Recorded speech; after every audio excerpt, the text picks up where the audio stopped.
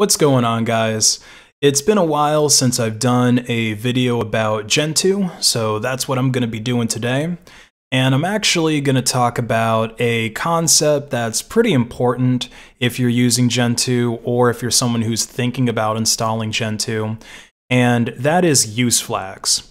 You can think of a use flag sort of like how you would think of packages, but use flags actually define individual features that you would want to enable on a package. So take a package like Firefox, for example. Everybody knows Firefox because that's the default browser on Linux. It's on pretty much every Linux distribution.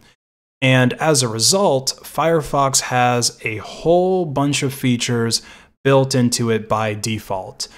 Because if you're on a distro like Ubuntu, for example, you're going to be using KDE as your desktop environment. So Firefox needs to be built to support KDE as a desktop environment so that I guess your window can open and not look weird, and also have support for all the other KDE features.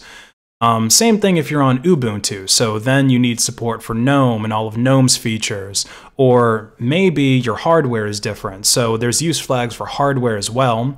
There's a use flag for NVIDIA graphics cards, there's a use flag for AMD graphics cards, so on and so forth. But when we're on Gentoo, we really want to configure our system specifically for what we have and specifically for what we're going to do. Like on my Gentoo box, for example, I don't have any desktop environments installed. I just have a window manager, DWM. So it really doesn't make sense for me to build support for KDE. Inside of my computer, I have an NVIDIA graphics card, so it doesn't really make sense for me to build support for an AMD graphics card on my system. And these are the same things that are covered in the Gentoo wiki. If you read it, it tells you more or less that same idea for why you would set use flags, but there's some other reasons that the wiki doesn't mention. So you get smaller binaries when you're not building all these different features into your packages, and a smaller binary is good because it saves you disk space, it saves you RAM, and it saves you CPU usage. You also end up getting a unique binary. So if you're using a binary installation of Firefox, like if you merge Firefox bin on Gentoo, or if you're using basically any other Linux distribution, you're getting a binary of Firefox. And the problem with that is everybody's Firefox binary is exactly the same. As long as you're using the same versions and you don't really change anything and you're about config.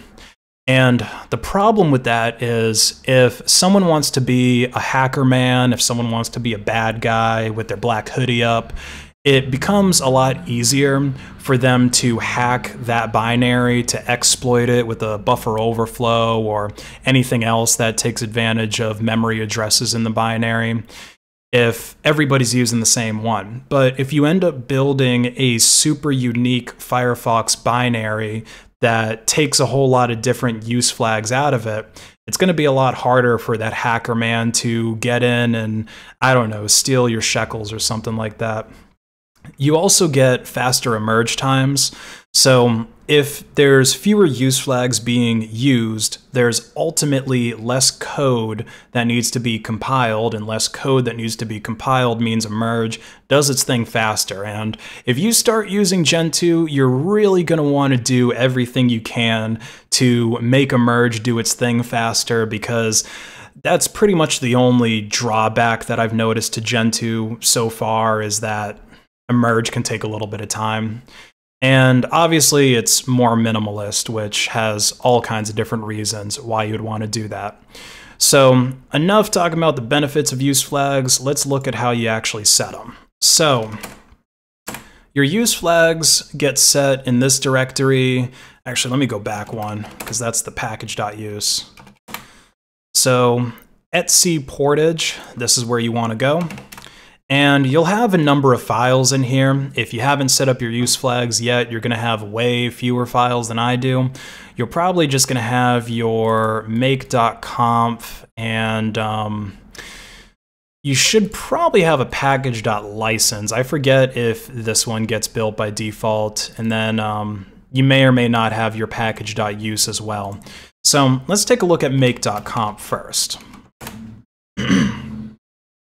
So make.conf is where you actually define use flags globally.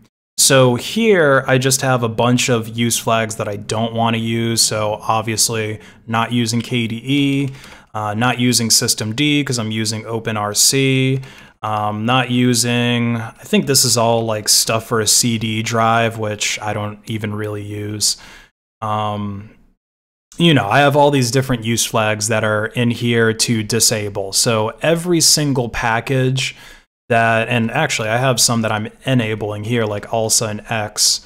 I should probably play around with those and disable them. But anyway, every single package that I emerge on my system will automatically not get configured with these use flags.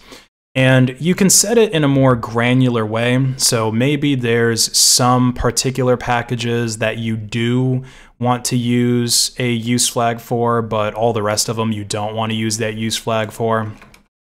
You can go ahead and work with those inside of package.use.